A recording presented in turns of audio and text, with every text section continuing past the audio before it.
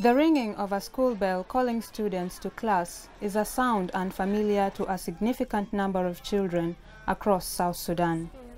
The world's newest nation has some of the lowest global educational indicators, especially when it comes to girls. Women and girls are more likely to die in childbirth than they are to finish primary education. In 2015, across South Sudan, there are only 2,000 girls in the final year of secondary school. But there is hope. Girls' Education South Sudan is funded by the United Kingdom's Department for International Development and operates in coordination with South Sudan's Ministry for Education, Science and Technology, and is currently working across the country to transform a generation of South Sudanese girls through the power of education.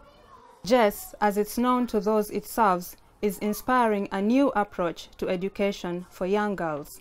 We're also supporting school attendance monitoring through an innovative system of using mobile phones to send in information about attendance in each school. And we now know, because of this system, that there are 1.1 million children in school at the moment in South Sudan. That means that probably there's about 300,000 to 400,000 who have lost their education because of the conflict, but at least the enrollment has maintained in most places. The programme's operational funding of £60 million from the UK is backed up by South Sudan's government with an additional 60 million South Sudanese pounds. The government is disbursing funds to the schools, and we are giving directly money to the girls in order to keep them able to solve the problem that always confront them in attending the school. The 6-year program, which runs through 2018, is focused on 200,000 girls attending 3,000 schools across South Sudan. However, the numbers, though important, are only part of the story. The impact on these students completes the rest. Number 4. We shall devote our nation by being responsible. If you are educated, even there is few girls which are educated, few women, we have 50, 25, but boys have 75. It's less. We want to be 50 out of 50, equal with boys. That's why girls must be to go to education. Is it right? The GESS approach works in a number of ways in and out of the classroom. Practical support is given to schools, teachers and education managers focused on improving the quality of that education. Thank you. When we compare, a work done by a girl is more efficient than work done by a boy. So this is exactly why that educating a girl is very important. Additionally, the project offers an annual program of direct cash transfers to approximately 200,000 qualified girls over the life of the program. Now, in its second year, the cash transfer enables girls to purchase basic needs to help ensure they can stay in school.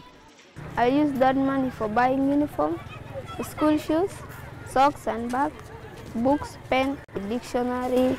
Meanwhile, individual schools are supported with what are known as capitation grants. These grants allow schools to buy school supplies, supplement small salaries for volunteer teachers, and even improve their infrastructure. Schools that receive capitation grants are no longer permitted to charge registration fees, which removes a significant financial barrier that keeps many children out of the classroom. The GESS program in South Sudan has challenging goals, but the involvement of the government of South Sudan helps to ensure sustainability. And we're trying to encourage the government to take a lead on this, and so far I think we've made a good partnership. Richard Arden is a senior education advisor at the UK Department for International Development and believes this approach is helping to ensure the education system is on a path towards success. One of the reasons we're doing this program is we believe that South Sudan needs to have its education systems developed and not just simply rely on emergency and NGOs and other international partners, but we need to build and support the systems even through this difficult time, so that eventually there can be systems that the government is leading, owning and responsible for, in collaboration with private and faith-based institutions and NGOs. It should be a partnership. This is a responsibility that we are really exerting in order for us to really to all get into harmony in this program. GESS is using the strength of its partner, BBC Media Action, to promote behavior change by informing parents of the importance of girls' education. Using various themes, BBC Media Action produces radio programming such as Our School, which is then delivered to communities who are able to listen to the information in a group environment. Following the program, experts can discuss the program topics and answer the many questions which often follow. It has changed the mind of some parents because some of them have known the goodness of education and some of them have also attended the program. So I think they will also take more information to the rest, especially those ones who did not send their children to school. The life-changing work of Girls Education South Sudan is impacting girls in all 10 states across the country, where teachers, parents and students are seeing the difference. The challenges in South Sudan are real and they are many. A national literacy rate of 27%, which drops to just 16% among women and girls. Unstable economy, a fragile peace, and uncertain security environment. But the work of Girls Education South Sudan is a steady hand for uncertain times.